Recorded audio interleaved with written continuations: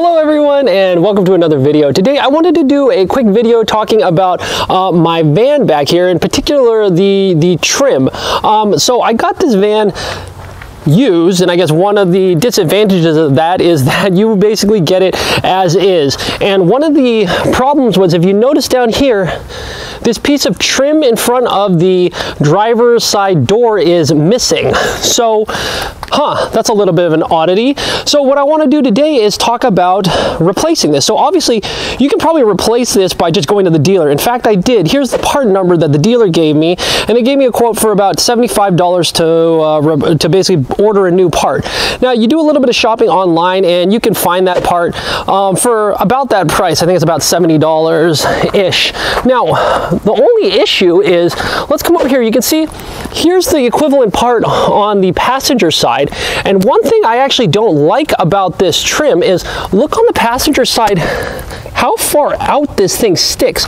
So it sticks a good few inches out, which actually makes it slightly difficult to step onto the running board with this piece of trim in the way. It really does stick out quite a ways. In fact, I'll show you one thing that is kind of an interesting oddity. If you come back to the part that's in front of the sliding door, right? Look at this. They actually designed the trim on this side, on the sliding door, to actually come in, so there's a little bit more room and it's a little easier to step onto the running board. Now, one problem with this is, even with this design, look at this. This part is actually starting to kind of come off, because I think exactly what ends up happening, I mean, I've done this many times, either on this piece of trim or on this one here on the passenger door, is you're stepping in and out of the vehicle and you end up stepping and right here on this part of the trim, which kind of knocks it off.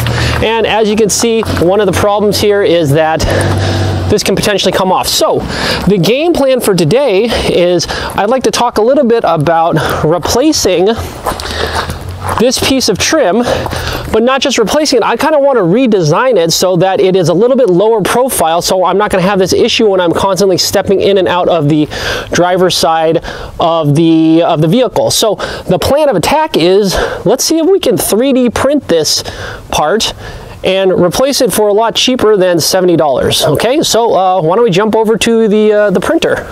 All right, so I misspoke a little bit there. We're not actually going to go to the printer yet. We're actually going to go over here to Fusion 360, and this is actually where I designed the part and built it up. I find that Fusion 360 is actually a really good way to go about designing parts for the 3D printer. If you're more interested in my workflow for using Fusion 360 to build these types of parts, feel free to check out this video right here where I discuss some of the tools that help me with this process. So anyway, long story short, this took me a little bit to design, but afterwards I basically was able to make this in Fusion 360 and then send it over to the printer. So with that being said, I think what we should do now is, let's go ahead and print this to a G-code file and send it to the printer and see what we get. All right, so here we are. Here's the part, the first part of trim, and as you can see, looks pretty good. Now, that being said, this was an iterative process. I didn't just design this in one shot and print it. In fact,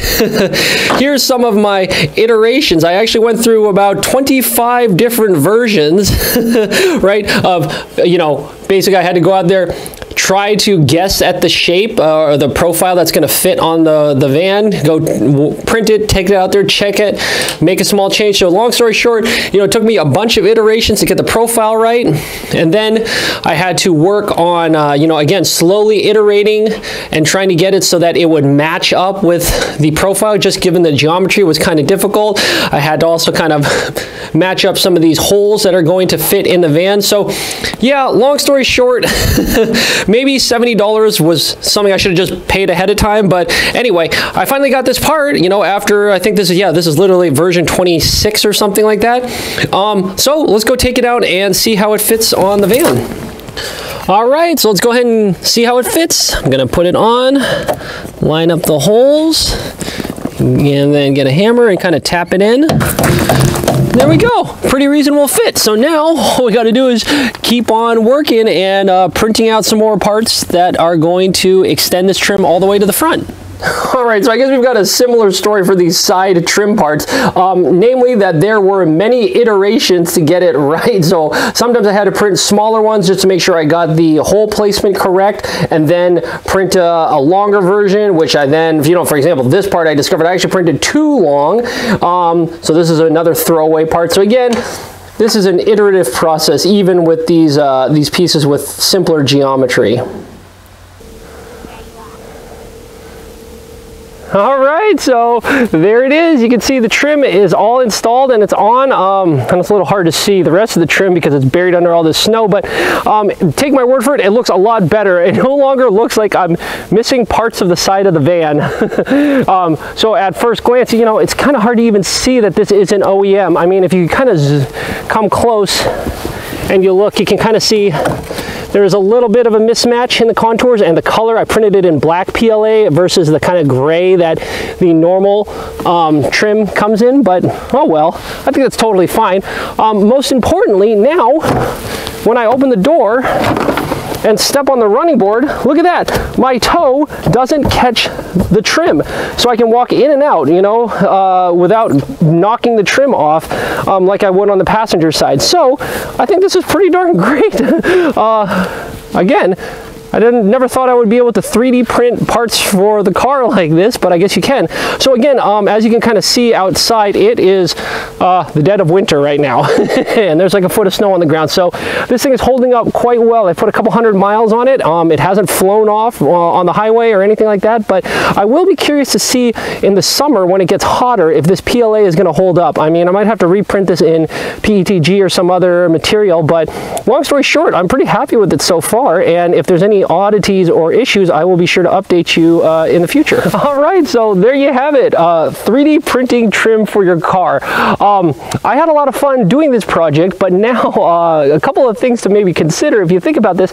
My printer is kind of small, so I wasn't able to print this whole trim in one piece. In fact, it's 5 separate pieces that I had to design, print, fit, make iterations if necessary or modifications, and do it again. And long story short, if you look at it, here is sort of a list of how many different parts I made, including how much it cost in terms of material and electricity and all that stuff, not to mention the amount of time it took me. So again, at the end of the day, I'm not so sure if I came out ahead economically, but it was a fun project and it has extra functionality in the sense that we saw that the trim is now lower profile, so you're not going to strike your foot on it as you get into and out of the vehicle. So overall, I'm glad I did this. I'm not sure if I would do it again. I might just purchase the trim and save myself a lot of time, money, and effort.